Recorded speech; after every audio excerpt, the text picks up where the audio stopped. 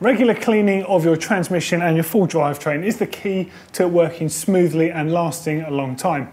It's also a really good opportunity for you to inspect those chain links, make sure they're in good condition, and of course make sure there's no damage to your sprockets.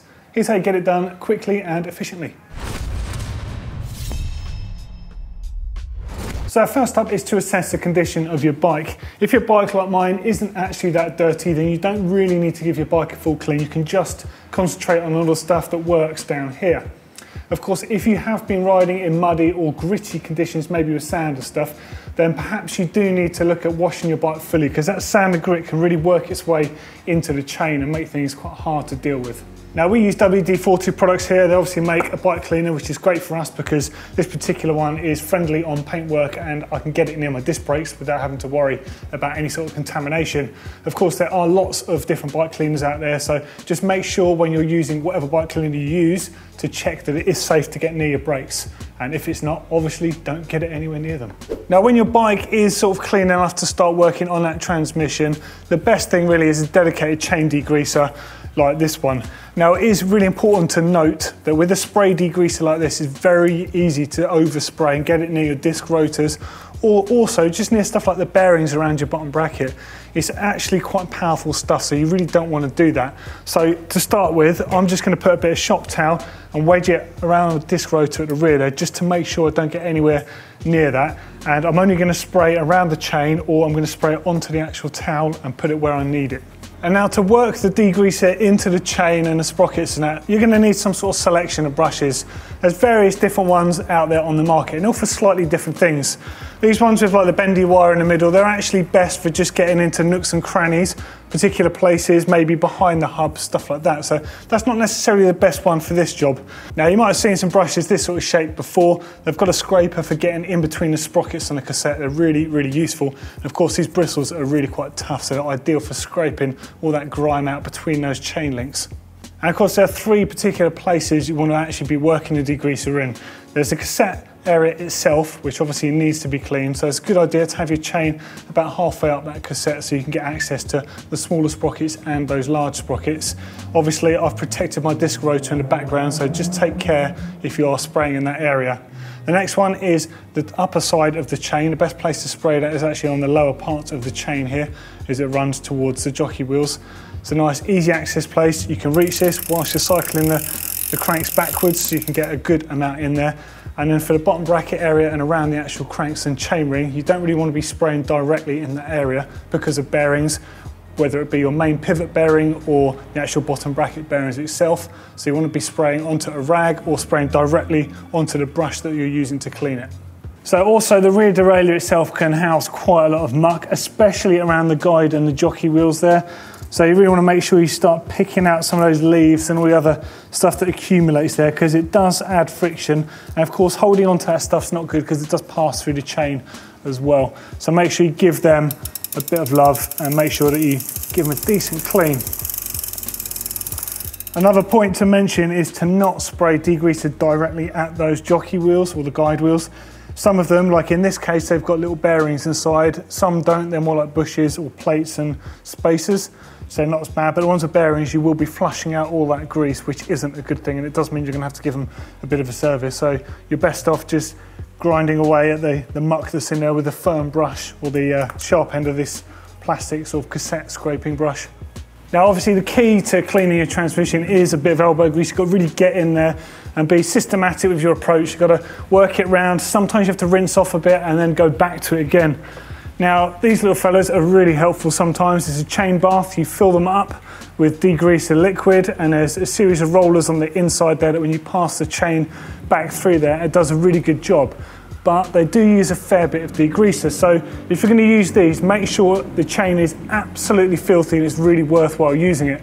In this case, I didn't need too much degreaser, so the spray stuff is perfect for this job, with a little bit of elbow grease just to get into the actual links and get behind the chainring teeth and all that sort of stuff. Okay, so I'm fairly happy with that. The jockey wheel and the guide wheels both look clean there. The chain is looking clean, so is the chainring, and the cassette looks great actually. So it's time to just give it a rinse off, make sure there's no more degreaser hanging around. You don't want it to work its way into bearings like the bottom bracket or the main pivot, or even a chainstay pivot here. Make sure it's nice and clean, and then we'll give it a bit of a dry down or leave it to drip dry, and then we'll get it up into the workshop and make sure it's fully lubricated and everything is in good condition. Okay, so now we've got the bike inside, giving it a quick wipe down so it's not too wet. Now it's just a bit of fine detailing and obviously inspection at the same time. So what you're looking for are any sort of chain plates that might have sort of started separating, because that's the key to a snapped chain. Of course, in each chain you've got the outer plates, the inner plates, the rollers and the pins that go through them. And if those pins aren't connecting properly to those outer plates, when you pedal hard, your chain will snap at some point. So it's always a good idea just to focus on one area of the chain, watch the chain go by and just inspect it. A good place to start is that master link, follow it all the way around, one full revolution.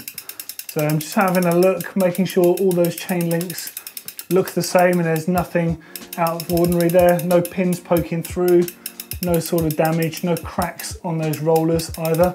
So you do want to check upper and lower, do it the same way. So happy with that. I'm just going to check the upper side as well. Looking pretty good to me. Now, when you're looking at these rollers, make sure you can't see any cracks, because of course, if there is a crack, that's the time you're going to get some sort of damage occur, like a chain break. Now, something to note with those rollers is they should be fairly free flowing. The whole point of them is they rotate on their own, and lubricant also adds to that. If they don't rotate, then your chain simply will not work as smoothly. Now, as you're working through the chain, you're going to find a few areas that you maybe missed when you were going through it with the degreaser outside. So you obviously want to make sure that that stuff does come off, and a nice little tip for that is spray a little bit of WD-40 on a rag. It's better to spray it on the rag than directly onto the chain in this case, because obviously you can apply it to the exact area you need to and it's not going to actually soak into the chain as much. Make sure you wipe it off afterwards, because you don't want it to affect the lubricant you're going to put on afterwards. That's pretty good. That looks like almost a brand new chain, in fact. Now, one of the reasons you should be inspecting your bike when you're cleaning it and not just hosing it down and leaving it to dry is that you find little minor niggles and problems that can later lead into bigger ones. Although it's not a biggie here, my cable end cap has come off and the cable is all frayed, so it's a bit of a mess. So I'm just going to try and twiddle this round as best as I can, and I'm just going to trim the end of it and put a fresh end cap back on there to make sure it doesn't get any worse. Okay, so with the chain fully clean, it's running nice and smoothly. The only thing left to do is, of course, lubricate it. Now, you've got a few options here, and now this does depend on where you're riding and the time of year that you're actually doing this. In the UK, I tend to have a dry lube and a wet lube, and also a spray lube for various different reasons. If I'm on a day out with my bike in the back of the car, I'll carry a spray lube with me because I can run it through the whole transmission. It also acts as a bit of a water displacer as well, so it's kind of like it's a multi-use product, so it's really useful for that. However, it's not as sparing as using a dedicated chain lube, so you're going to use more of this by just spraying it on. So with chain lubes, you get two types. You get a wet lube and a dry lube. Now, the wet lube, self-explanatory, is a thick, wet lubricant designed for use in adverse, wet, grimy conditions. The idea is it's quite thick, so as well as penetrating into those rollers and on the inside of those links to do its job, you actually get a bit of a coating on the chain that helps keep water at bay and helps keep that lubricant in place. Now, the disadvantage of a wet lubricant, the exact point of keeping the lubricant on the chain, can also attract dust and other stuff that can wear out your chain. So you don't really want to be using this in dry conditions, hence having a dry lubricant. Now, a dry lubricant is aimed at using in dry conditions, and it's still a wet lubricant when you apply it to the chain. But the idea is it's a wet lubricant, and the wet stuff in it is literally just a carrier to get those lubricating particles into the chain. Now, because it's summertime, I'm going to apply a dry lubricant because I don't want to attract any of that sort of excess dust and stuff to my chain. Now, you want to make sure you apply it to the inside of the chain links. You often see people applying chain lube to the top side here by the cassette, but all it does is put loads of lubricant all over your cassette, and actually, although it does go into the chain, it's doing the wrong side of it. You really want it on that inside to help get it in the right place. So I'm just going to cycle it backwards, holding a rag underneath there just to catch any excess. It's gone into the right places. Now, it's also important to note that you want to just leave this for a minute, especially with the dry lube. So a wet lube, obviously it stays wet, so you might want to just immediately wipe away if you've got a massive excess of it. But the dry lube, actually, it uses that wet stuff as a vessel to get those sort of lubricating particles into the right place. So if you can, just leave it a minute or so, make sure it works its way in, and then you can wipe up the excess. Now another handy thing with dry lube is it's actually really good on the pivots on the rear mech because of the fact that it stays dry and has its own little film to it. So it's really good to just apply some to that parallelogram, give it a bit of movement just to make sure it works its way in, and again leave it and then give it a wipe down afterwards. Now finally, there's a couple of other things you should know about chains and lubricating them.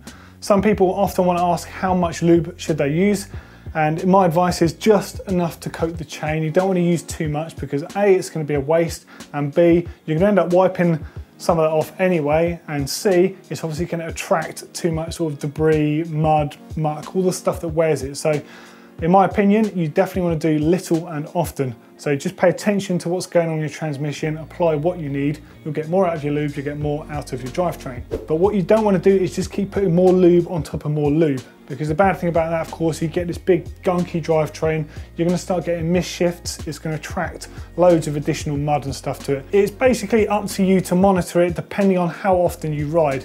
Now this sort of thing is a really good thing to do post-ride. You don't want to be doing it pre-ride. The idea is you come home from your ride, you clean your bike, you give it a bit of TLC that it needs, lube it, and it's ready to go next time you want to go riding. Don't want to be one of those guys at the start of the ride, everyone's waiting for you while you lube your chain, pump up your tyres, change your clipless pedals back on. Do it after the ride. Now there you go, that is all you need to know about a quick and efficient way of lubricating and cleaning your drivetrain and transmission.